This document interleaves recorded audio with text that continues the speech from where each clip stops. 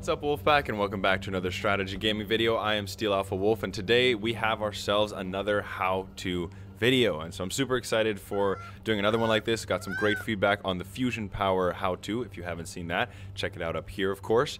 Otherwise, what we're focusing on today is gas power. Now, when it comes to gas power, what's great about it is as long as you've got sludge, it's a fantastic avenue to go in terms of energy generation. It's somewhat high cost, but it's a lot of power, and it's just a lot of fun to build, like every other build in this game. Now, gas power is more of a early to mid game sort of power generation. At the end of the day, your late game is always going to be fusion power, or at least should be. What's a bit of a flaw with gas power is that you do need flammable gas, which can be generated from sludge. Now, I'll be doing tutorials on every single energy that there is other than solar and wind turbine, because that's just a matter of placing it down, and there you go, it does the work for you. But if at the time that you're watching this, those videos exist, you'll find the link to the biomass up here. Leave that there for a second.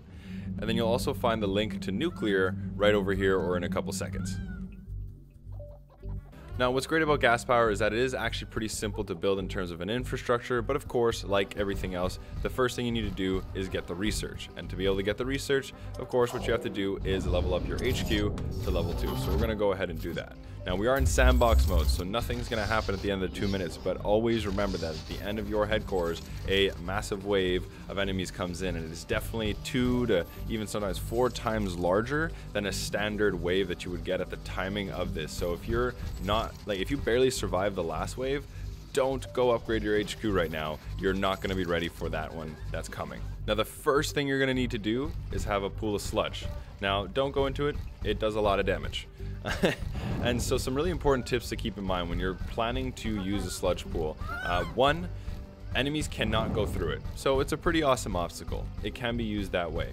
But do keep in mind that wherever you end up putting your pump, it needs to be either out of range. So for example, if I put a pump here, it can be hit by the ranged units from here, right? And so that will probably eliminate my power generation.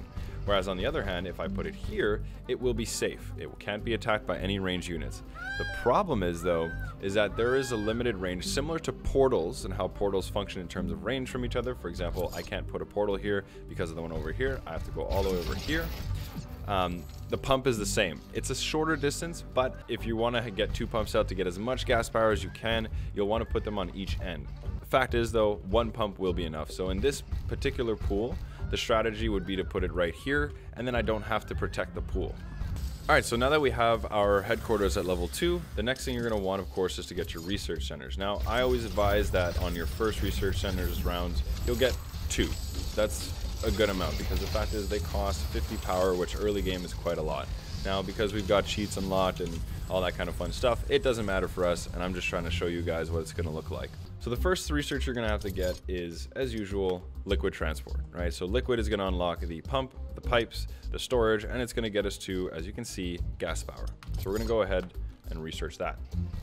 A new technology has been developed. New buildings are available for construction. All right, so next thing, like I said, is going to be gas power. So gas power will give you the gas power plant as well as the gas filtering plant. So we're going to go ahead and do that. A new technology has been developed. New buildings are available for construction. All right, and that's it for research. So that's one of the benefits, like I said, is that gas is a little less complicated. You can get it pretty quick in the game and research it at level 2. Now, the only problem, though, is that gas power actually requires headquarters level 3. So that is now becoming a lot riskier because your tier 3 HQ level up is a pretty massive wave. So again, just like your first one, make sure you're very well prepared for this level up wave. Alright, so while our base is actually upgrading, we can begin laying down the infrastructure. So of course, first thing you're going to do is put down a pump and connect it to storage. Now from there, your pump generates 50 sludge per second, whereas your gas filtering plant requires an upkeep of 50 per second. So per pump, you can only have 1 single gas filtering plant. So we'll connect that.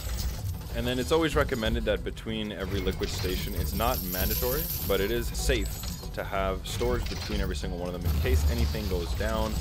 If your power goes down in the middle of a fight, for example, and you lose the ability for your towers to actually defend, you're going to lose. Now, one of the problems is that this generates 50 sludge per second, but filters at 25 per second. So you get 25 gas. It's an off number because the problem is that your gas power plants actually require 10 flammable gas per second. So you would only be able to make 2.5, which is obviously not sustainable. So you'd only actually be able to put 2 down, which is not nearly as much energy as you would like. So what we can do instead is you're going to want to go ahead and get liquid resources transport level 2, because that'll double the amount of sludge that you can pump out, and you'll see we'll bring the 25 per second gas that gets filtered to 50 per second, which of course can then be spread out over 5 gas power plants. So we're going to go ahead and do that. So as you can see, it's very compact. Like I said, level 2 pump into storage, into 2 gas filtering plants, into storage, into 5 of the gas power plants. And then you use a pipe spacer. This is very important, this spacer here, because you can fit this one in between these 2 pipelines here. And then like that, you run the pipeline through, and then they're all powering up accordingly. Now, again, gas power plants are quite expensive, 300 ironium and 400 carbonium. So it's a pretty big investment for early game, but it definitely does make sense to get 1 or 2 in the early game with just a single gas filtering plant, because even the gas filtering plant is 200 ironium and 300 carbonium. So it's quite an investment. Mid to late game, kick it up to level 2 pump, get yourself the second gas filtering plant, and add 3 gas power plants, and you're gonna have yourself 2500 energy from the gas power alone. And then of course it's only cool if it's lit, right? And has flooring. It's not overkill. That's it for this tutorial and this how-to. Thank you very much for tuning in. And so of course, if you got this far into the video, please remember to like, subscribe, and turn on the notifications so that you can find out about more how-tos, more strategy gaming videos, more Riftbreaker, all that kind of fun stuff. I'm just having a lot of fun creating this kind of content for you guys, and I hope that it helps you guys and just makes you want to actually try the game even further. But without further ado, 𝐶𝐓𝐿𝐴LPHA signing off.